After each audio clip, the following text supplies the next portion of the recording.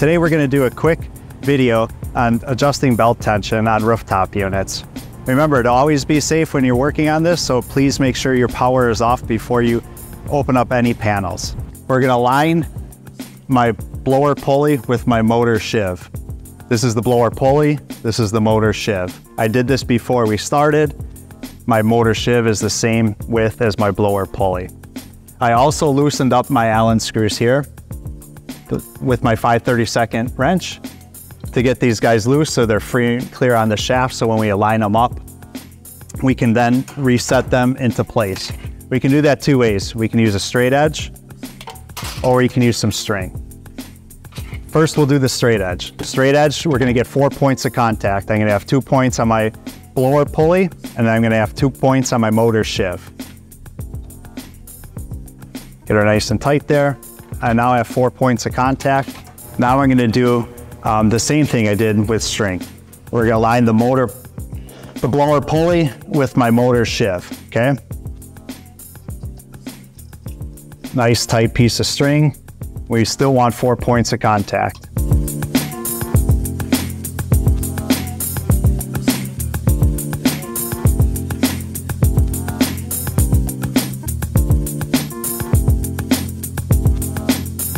Nice and tight, 4 points of contact, perfect.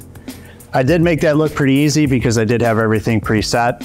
If I did need to adjust my motor, either inward or outward, they do have 9/16 bolts here that I could loosen up to kind of kick my motor one way or the other. Or if I needed to use shims to shim it out with washers, I could do that as well too.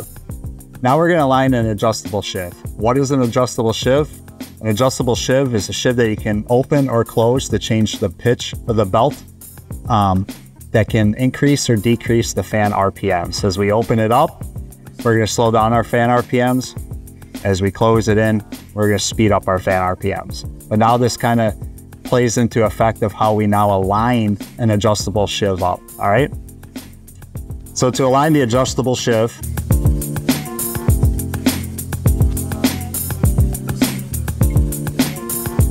we're gonna place the adjustable sheave back on the motor shaft.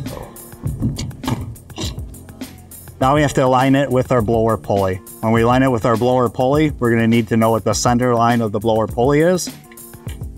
The center line is the middle of the blower pulley. We're gonna take our straight edge, create 2 solid points of contact to measure off our straight edge to find the center line of our blower pulley. We're gonna do the same thing for our motor sheave. We're gonna take our straight edge, we're gonna find the center line of our motor pulley and align it to the center line or the middle of our blower pulley.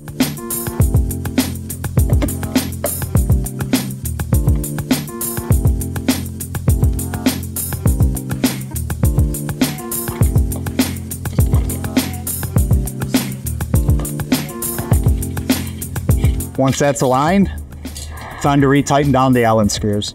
Once we got our blower pulley aligned with our motor sheave, we're gonna double check to make sure that we got our Allen screws tightened on both our motor pulley and our motor sheave.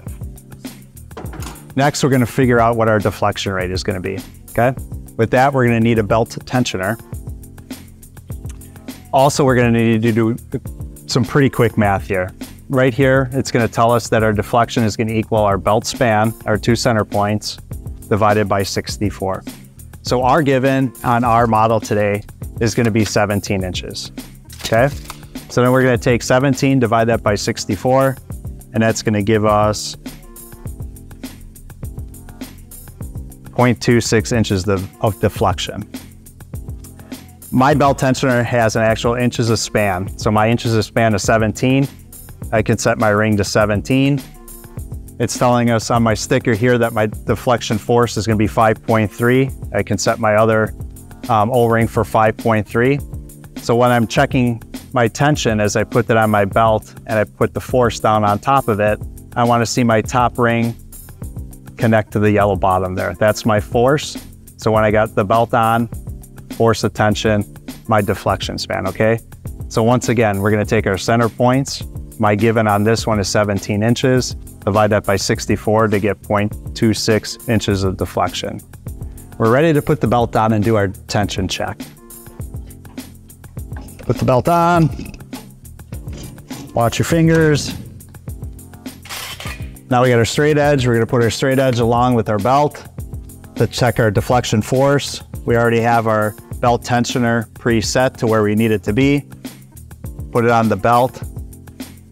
Our pounds of force lines up perfectly with our deflection span. How do we know if we got too tight of a belt? Well, when we did our deflection test, our deflector was not getting past our point of deflection, right? Our belt is too tight. We got the pounds of force up top, but our belt is not deflecting properly. So now what we gotta do, we gotta raise the motor up so we make this span shorter, which will loosen up our belt. To do that, we're gonna have 4 bolts on our motor plate, 2 in the front, 2 in the back, and we're gonna also have 4 nuts on top of our lifting rods on the motor itself. So right now, we're raising up our blower motor.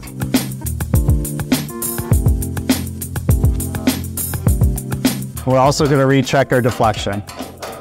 So we raise our motor up a little bit. We're gonna recheck our deflection. It's still a little bit tight, still a little bit tight. I'll raise it up just a little bit more.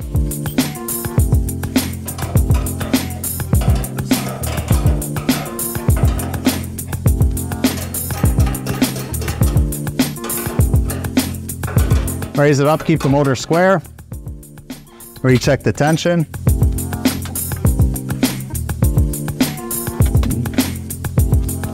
Perfect. Once we got our tension checked, we would then tighten up all 4 of these bolts again and retighten the top 2 bolts. What happens if our belt is too loose? You do the same checks, checked our tension, our belt is way too loose. All right, so now we gotta tighten up our motor. So what we do to tighten it up, we're gonna do the same thing as we did if we wanted to bring it up and make our belt looser. We're gonna loosen the top bolts and the 4 bolts on our motor plate. We're actually gonna let the motor go down. We're gonna push the motor down off our rods here to tighten it up.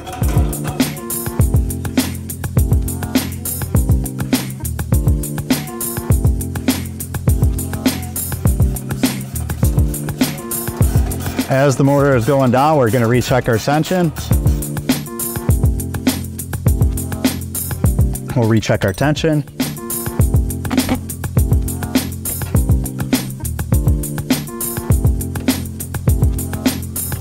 So it needs a little bit yet.